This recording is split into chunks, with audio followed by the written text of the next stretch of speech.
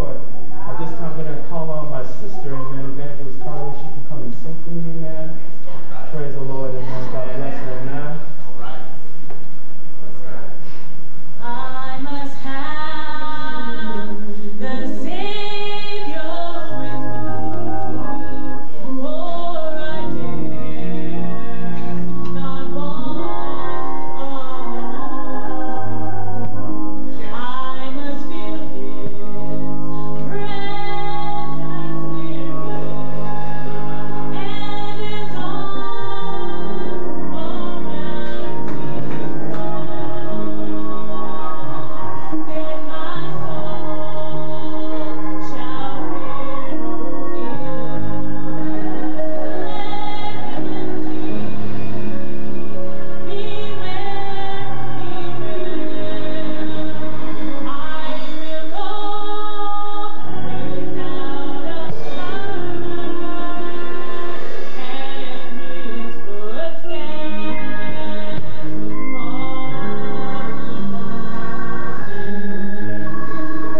I must have the Savior with me, for my faith at best is weak. He can whisper words of comfort that no other voice can speak. Then my soul shall fear no ill. Let Him lead me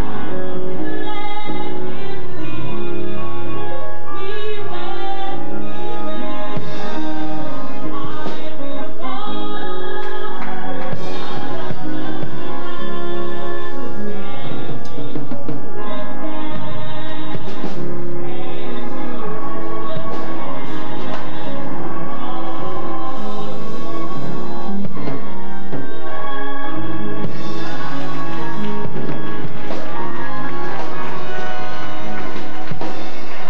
will go Then my soul shall fear no ill. Let Him lead me where He will. I will go without a murmur, and His footsteps follow still. Hallelujah. Amen. You all don't know, but I love the Holy Ghost. Amen. Mr. Michael, I love the Holy Spirit. All right. You know, the choir, the young people couldn't come with us to convocation, so the choir wasn't here to sing. So it wasn't until this morning I said to my sister, Carla, you can sing for me. Okay. And so when you get this, she goes, you have something special? I go, no, this is what the Spirit gives you. She goes, she said to me, well, you know the Lord put, I must have the Savior with me on my heart to sing. I said, well, praise the Lord, amen. She goes, I fit what you're going to say. I said, fit it exactly, amen. You see, that's the Lord, amen. Praise the Lord. Turn with me in your Bible to the scripture that we've been reading for the majority of the week. St. Matthew chapter 14, amen. Yes, sir. Hallelujah. You know, when Bishop told me I had to speak, and the Lord brought me to the scripture, and when I came and I saw this scripture over and over and over again, Bishop said, God, you know what you're doing, amen. Lord, you know what you're doing. Hallelujah. St. Matthew 14, and from the 22nd verse, reading thus, and straightway Jesus constrained His disciples to get into a ship, and to go before Him onto the other side, while He sent the multitudes away. And when He had sent the multitudes away, He went up into a mountain apart to pray. And when the evening was come, He was there alone. But the ship was now in the midst of the sea, tossed with waves, for the wind was contrary. And in the fourth watch of the night, Jesus went unto them them walking on the sea. And when the disciples saw him walking on the sea, they were troubled, saying, It is a spirit. And they cried out for fear. But straightway Jesus spake unto them, saying, Be of good cheer, it is I. Be not afraid. Hallelujah. And pay close attention to these next few verses. And Peter answered him and said, Lord, if it be thou, bid me come unto thee on the water. And he said, Come. And when Peter was come down out of the ship, he walked out on the water to go to Jesus. Hallelujah. And I stopped there. And a topic that the Lord gave to me to speak on to you tonight is this. Step out into the storm. Hallelujah. Step out into the storm. You know, a lot of times we focus on how Peter sank when he was walking towards the Lord. And that's an important lesson to learn. But the lesson doesn't begin there. You got to back up a little bit. We see here the disciples are in the ship as they had been a previous time, amen?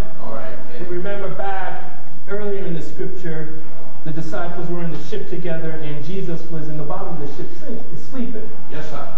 The wind began to blow and the waves began to toss and the disciples got afraid. They came down and shook Jesus roughly and said, Master, carest thou not that we perish? And what did Jesus do? He looked out on the storm, Bishop, and he said, Peace, be still. And he quieted down the waves, amen. Praise the Lord. And so the disciples find themselves in the ship yet another time, amen.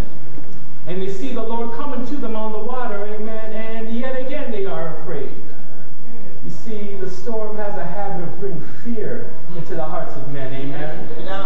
Because, you know, the storm is a frightful thing, amen. I remember a few years ago I went with some of my friends up north in Canada, amen, and we were out on the lake and it was evening, we were fishing, and I was just looking at nature up close, amen, and Bishop, it was a beautiful thing, and I realized the glory and the power and the majesty that God has endued into nature, amen. So it's not any wonder that when nature starts to get rough with us, amen, it's a frightful thing, amen, because you see the creation of God at work, amen. So when the winds start to blow, amen, and the waves start to toss, it's a scary thing, amen, because you look at the power and the fury of the storm, and then you look at yourself to say, well, who am I? I'm just a person. I can't contend with that storm. I can't contend with those 100-mile-an-hour winds. I can't contend with those 60-feet waves. And so we get afraid and we become fearful, amen, and that's what happened to the disciples. And they looked out and they said, it's a spirit coming to us. But then, hallelujah, Jesus spoke the word. He said, Be of good cheer, it is I, amen. And Peter, realizing who it was, amen, he started to make a step of faith, amen. That's right. That's right. He took that opportunity to prove the Lord, amen. You see, that's the thing about the storm. Though the storm might be scary, amen, it might cause us to fear, amen, but when Jesus enters into the storm, he brings us an opportunity to prove his word, amen. God gives us an opportunity to let him show himself God yet another time, amen. You see, I believe that Peter looked back at the last experience that they had. He said, well, I remember the last storm I was in. Come on, sir. That the master says, peace be still, and the storm calm down. Yes, sir. So if it is the same Jesus, this time as the last time, I do believe he can do something in this storm as well, amen.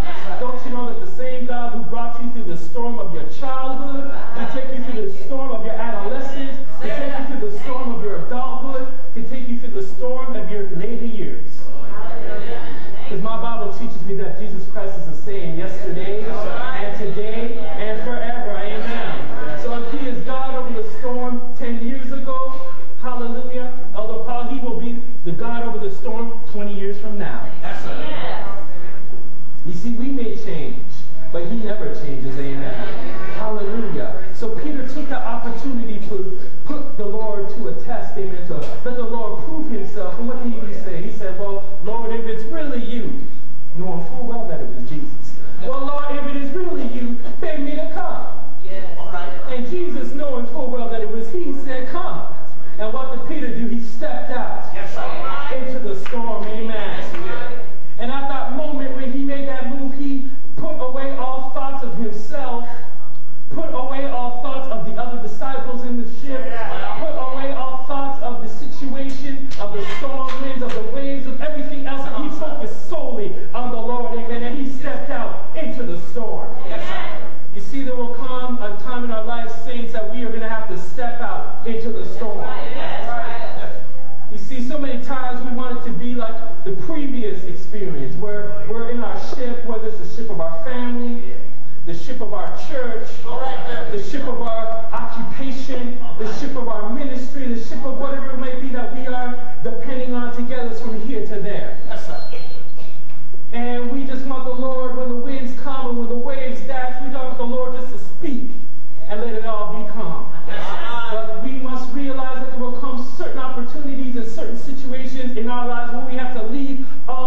security behind. Leave behind all the comforts of home, amen. Leave behind everything that we had known, amen, and trusted in up until this point, amen, and step out in faith. Can I give you a little testimony in my life? You see, as Bishop Well said, I was brought up COGIC, amen. A lot of you remember my father, amen. Pastor Tanner, amen. Praise the Lord, amen. I grew up in the church, grew up in a God-fearing family, amen. Came up, amen, taught to fear the Lord, taught to serve the Lord, amen.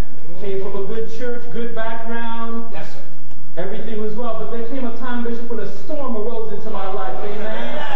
Yes, sir. When all the things that I was trusting in suddenly could not carry me through, amen. You see, sometimes you got to step out of this ship because where you really need to go, the ship can't go there.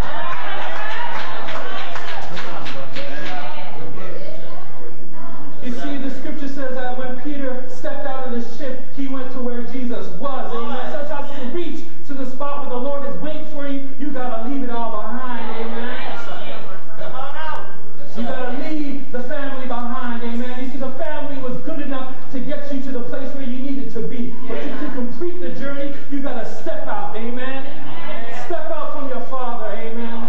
Step out from your mother. Amen. Step out from your siblings. Amen. And go and meet the Lord. Amen. Hallelujah. Sometimes you got to step out from your church environment. Amen. Praise the Lord for the Ontario Church of God in Christ. Amen. But sometimes I can't depend on COGIC to get me exactly where I want to go. It's brought me to the place, but I need to make a move on my own. Amen.